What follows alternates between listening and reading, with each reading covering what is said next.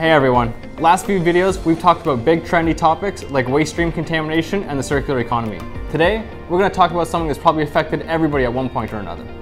What do you do with those tricky items you can only sometimes recycle, like pizza boxes and coffee cups? But more importantly, what is the actual process that makes these items difficult to recycle?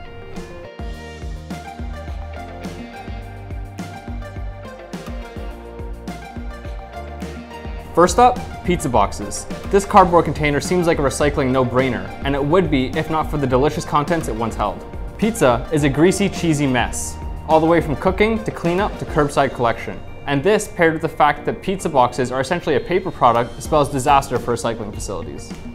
To show a simplified example of the process of recycling cardboard, I brought in this bottle of water and shoved a whole bunch of greasy, oily cardboard on the inside and let it settle overnight.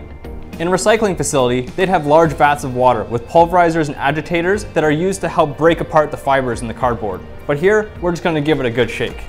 Now remember, water, oil, and grease, they don't exactly mix.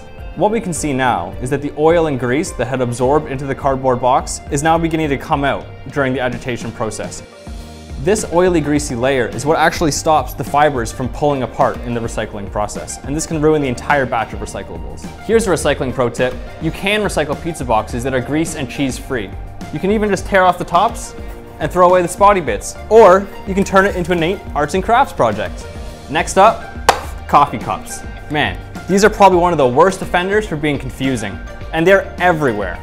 If you buy one coffee a day, by the end of the year, you'll have generated over 23 pounds of waste. And each coffee cup during the manufacturing process is responsible for 0.23 pounds of carbon dioxide emissions.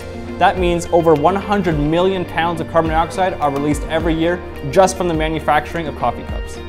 This means that the carbon dioxide emissions from coffee cups in America alone are responsible for as much CO2 emissions as a quarter of the country of Ireland. At first glance, coffee cups seem like your regular paper cups, but beneath that creamy, sugary bean water is a thin plastic polyethylene film separating your Java juice from the cup. This seemingly insignificant, itty-bitty, teeny-tiny plastic layer is causing huge waves in the recycling industry as to how to deal with it. Some places say that coffee cups are actually an organic material. I mean, it is paper-based after all, and that the thin plastic layering doesn't interfere with the decomposition process whatsoever. They say that if there is any plastic left in the material at the end, it can just be screened out. Now, I don't know about you, but I don't want microplastics in my garden compost.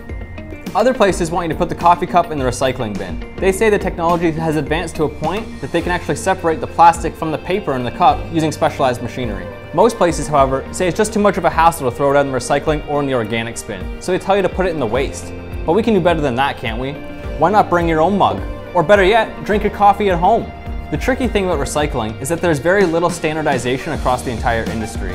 Some things that can be collected in one municipality or in one region can't be collected in the other. If you're unsure of what items can and can't be recycled in your area, just pick up your phone, call your local waste collector, and they'll be more than happy to tell you where it goes. That's it for today. Remember, every little bit helps, so slice up your pizza boxes and percolate your coffee at home. If you have any ideas for hard to recycle items that you'd like to know a little bit more about, either send us an email, drop us a comment below, and we might even feature you in the next video.